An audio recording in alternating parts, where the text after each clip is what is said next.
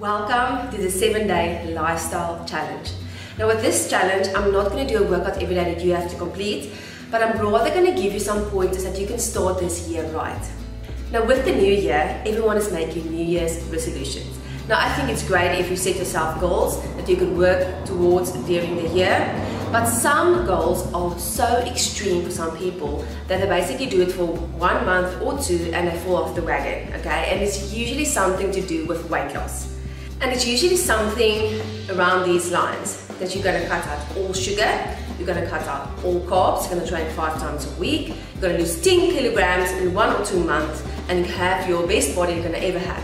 Now, to set weight loss goals is wonderful, but to go too extreme too fast is you're going to set yourself up for failure. The best way to do this is taking small steps every day and making permanent habits. Now I just want to mention here that there is no magical diet. Nothing, okay? There's nothing like you're going to drink a pill or you can do this diet and then you're just going to drop all the weight. That is just false marketing, okay? They just want to try to sell you something so you can buy a pill or a specific diet and you think you're going to just lose weight. All diets are based on the same principle, a calorie deficit.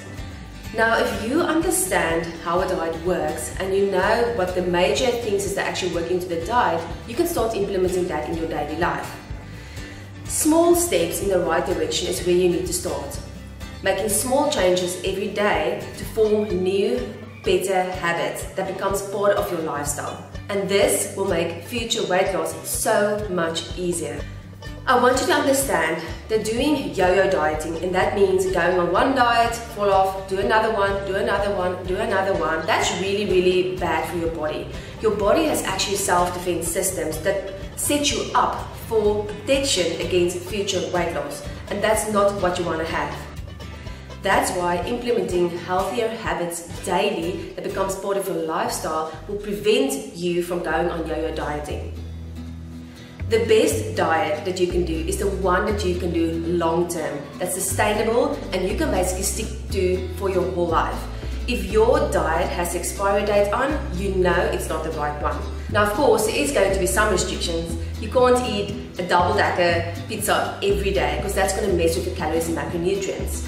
But to go on a diet that eliminates all the foods that you really enjoy and that puts like a mental thing on you every day that you have to stick to and you can't wait to have like a cheat meal, that's not a good diet to be on. So in this challenge, I'm going to give you pointers every day for 7 days that you can start to implement in your daily life. This will help you to start forming new habits that's going to become part of your lifestyle. We're also going to do a very short workout every day so you can start becoming more active. Are you ready? So let's start.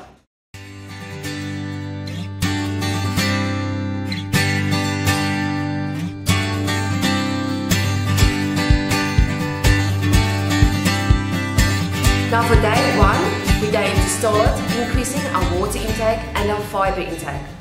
Now I know when I say water and fiber, a lot of people may say, but that's obvious. Of course I'm drinking enough water and eating enough fiber. But are you really? The thing is, if you don't drink enough water, this leads to dehydration of your body, which leads to increased hunger, increased cravings, and increased fatigue. This means that you're going to crave more food, you're going to feel more hungry, and you're actually going to eat more even though your body doesn't really need food. You just may think that you actually are hungry, but you're actually thirsty. But if you consume enough water daily, it will help you to feel fuller, it will decrease cravings, decrease hunger, and it will also help you to feel better because your body is getting enough water. So your body is hydrated.